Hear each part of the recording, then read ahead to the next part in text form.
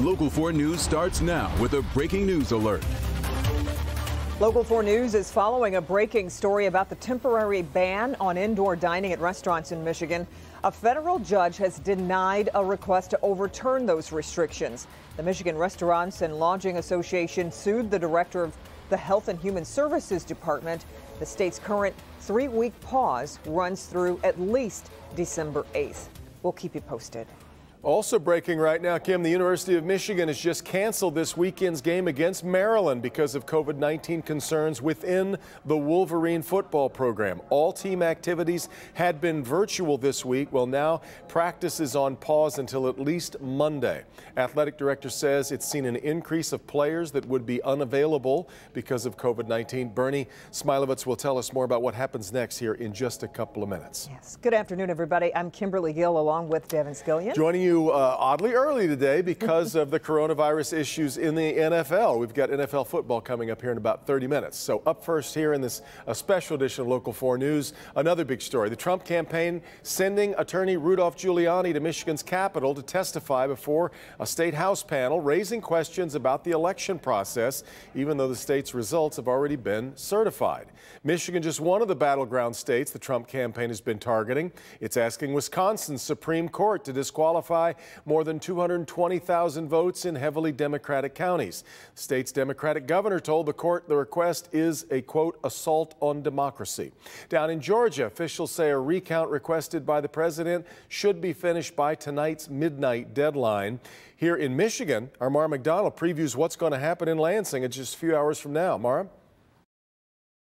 Right now, the plan is for Giuliani to address that House committee at 6 o'clock in Lansing. So far, the Trump campaign has not had any success with the legal challenges it has filed in Michigan. It's unclear if Giuliani will be bringing new information and accusations tonight, or whether it's going to be a rehash of what has already been tried and not gone anywhere. This is not a singular voter fraud in one state.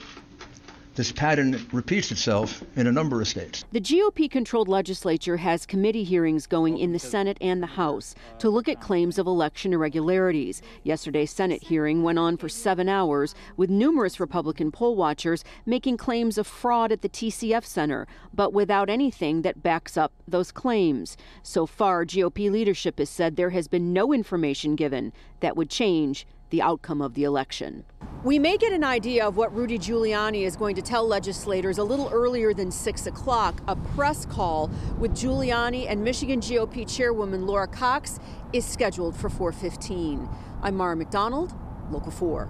All right, Mara, we will be monitoring, of course, Giuliani's testimony in Lansing. We'll have live updates for you after the game and a full wrap-up later tonight on Local 4 News at 11.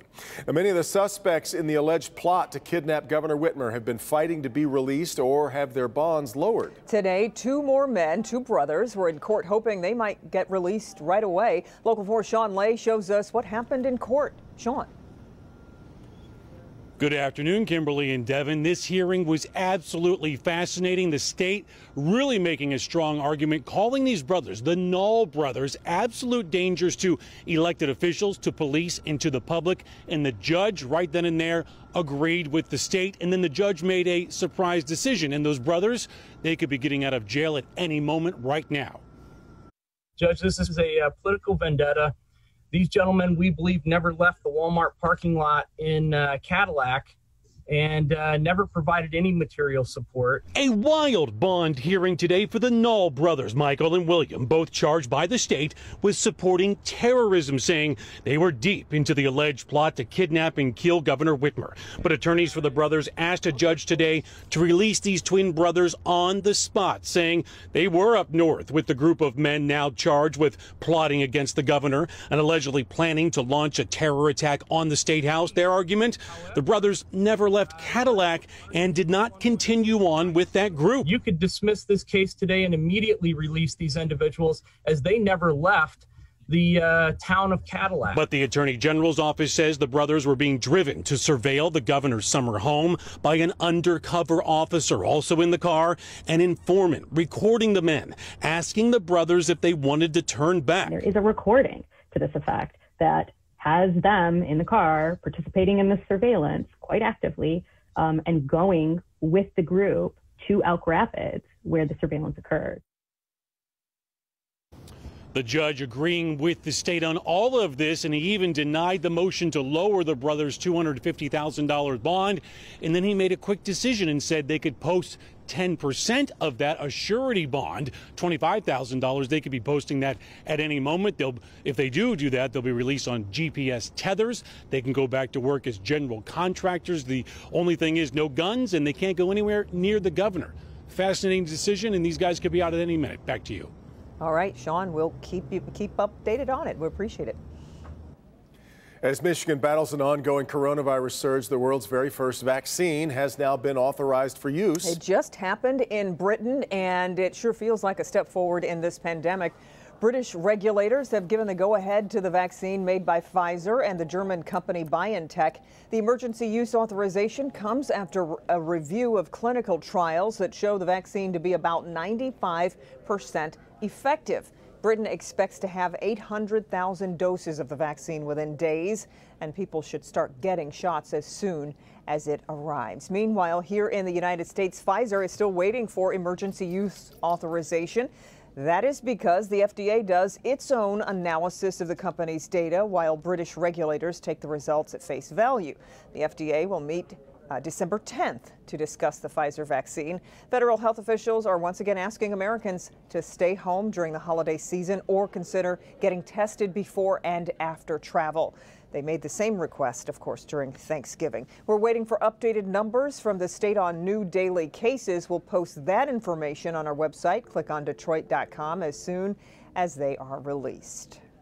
CDC has reviewed and revised the recommended length of time necessary to quarantine after a coronavirus exposure. Dr. Frank McGeorge here to explain why they made this change and what is different now. Doc? Well, hey, Devin, so previously, if you were exposed to a person infected with SARS-CoV-2, the recommendation was that you would quarantine for 14 days. Now, that's based on good evidence that most people will have developed symptoms by day 14, and even if they don't have symptoms, the risk of being infectious past day 14 is also low. The problem is, asking people to stay home for 14 days with a potential loss of income and all of the inconveniences that quarantine brings, well, that creates a strong disincentive to report an exposure and abide by the recommendation. The alternative that the CDC is offering will hopefully maximize adherence and still reasonably minimize risk.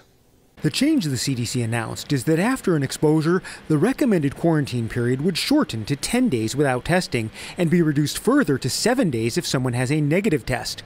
The timing of the test from the day of exposure is important. If we test at day 5, 6, or 7 and you're negative, it's about, the model would predict that we'll define at least 95%. That's because the average incubation period for COVID-19 is 5 days from the time of exposure, and testing in that time frame has the highest yield.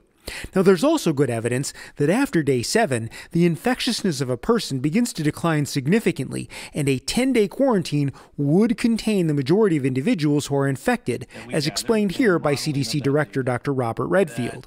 If you isolate for 10 days, that the probability that you will start replicating a virus after that is about 1%. And so it's a balance. It's not that 14 days is bad. It's just that how does society want to balance it? And balance is the important point. These strategies will miss some people. And here's the bottom line. The CDC is not saying that 14 days is wrong. They are still recommending it whenever possible, but now there are more options. Well, to be clear, the 7- and 10-day options are only if a person doesn't have any symptoms. That's a really important part of this, right?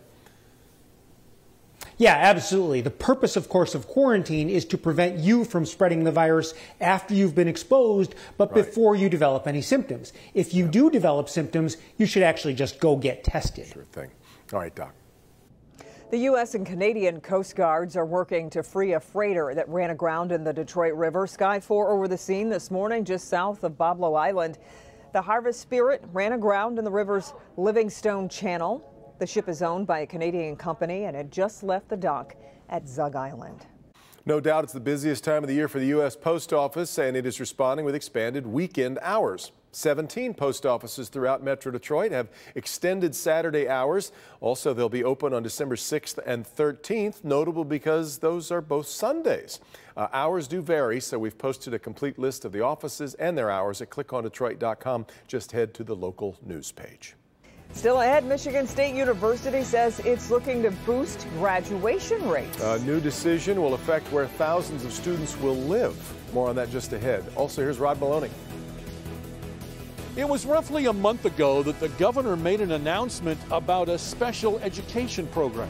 We think that we can change lives for hundreds and maybe thousands of people in this state. First-line responders now have an opportunity and know exactly where to go to make this happen. We'll let you know where. 2 points for a reversal. Look at all this sunshine after yesterday's snow. It has helped out with temperatures somewhat. We'll see where we go from here as the weekend approaches. Next. The second wave of